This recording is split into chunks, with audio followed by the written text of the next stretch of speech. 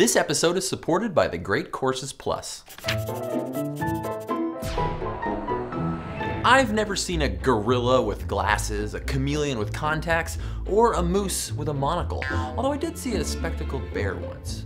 But like 7 out of 10 Americans, my eyes don't bend light correctly, so I've worn glasses since 5th grade. It's a confusing question. How did our species survive the trials of natural selection if so many of us can't see? We can't take otters or ostriches to the ophthalmologist, so it's hard to know exactly how common bad eyesight is in the animal kingdom. But if you can smell, hear, or feel your way through life, good eyes are expendable. Many species that rely on seeing sacrifice clear vision all over to see extra sharp where natural selection demands. For most visual species, you're more likely to become a meal before you pass on your blurry genes, so they vanish from the population. But modern humans live a pretty comfortable life, so natural selection has let us slip through with bad eyesight. The lens inside your eye isn't rigid, more like really firm jello. It's made from flexible proteins called crystalline. They let visible wavelengths pass through, but the lens's rounded shape bends the light. Refraction, just like what happens where air meets water. We can't focus by moving our lens closer or farther from the retina the way a camera would. We actually squish and pull our lens to change how it bends light. The objects reflect light in all directions. The farther away an object is, the angles between the light rays entering our eyes are smaller, and our lens doesn't need to bend them as much, so tiny muscles relax and flatten it. As an object moves closer, light rays are hitting our lens at wider angles, so muscles squeeze the lens into a rounder shape to bring the focal point right onto the retina. We do all this involuntarily. Healthy eyes can focus from infinity to here in less than half a second. But in many of us, this process doesn't work perfectly. People with myopia or nearsightedness have trouble focusing on objects far away, often because the eye is too long, kind of football-shaped. The lens focuses the image in front of the retina. Or if you have astigmatism like me, your cornea is too round, producing weird blurry effects. This is corrected by using a lens that spreads the light out just a tiny bit before it enters the eye. The focal point now hits right on the retina. If the eye is too short or the lens can't quite squish into a round enough shape, the focal point moves behind the retina when trying to view things up close.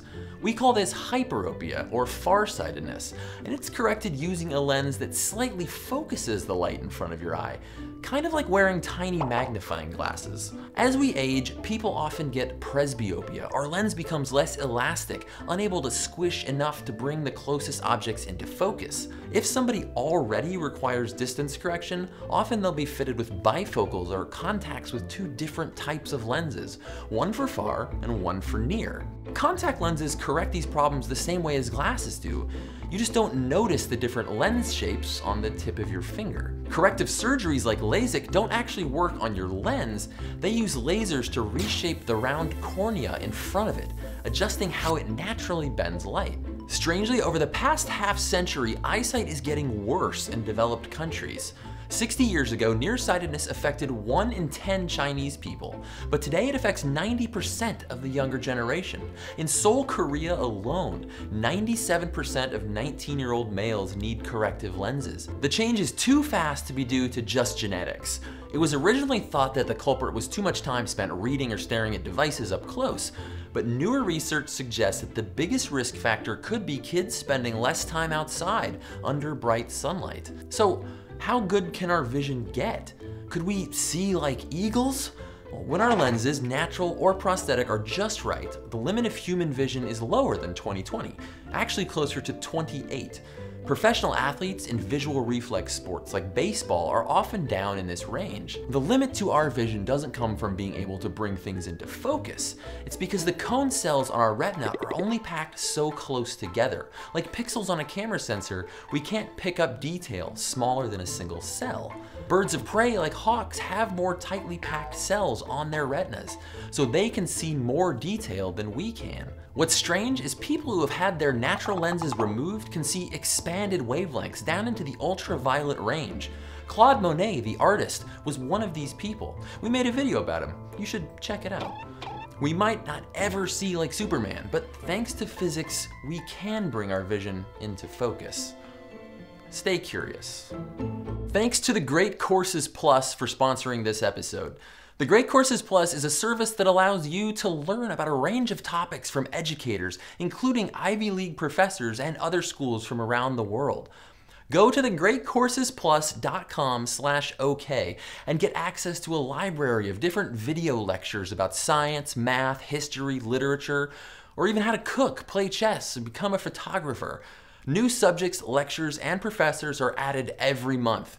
Let's say you want to know what happens to your vision after your eye. They've got a course called Understanding the Brain. With the Great Courses Plus, you can watch as many different lectures as you want, anytime, anywhere, without any tests or exams. Help support my show and start your 1-month trial by going to thegreatcoursesplus.com/OK. Unlike most viruses, not only can Zika cross the placenta from mother to child, but we now know it specifically targets developing brain cells. Worse, Zika also kills radial glial cells, which normally act as a scaffold to shape the developing brain. There's no treatment or vaccine, and symptoms are usually so mild that most people don't even know they have it. The World Health Organization has resorted to telling women in Zika-affected areas, don't get pregnant, which is a pretty good sign we don't have any good options.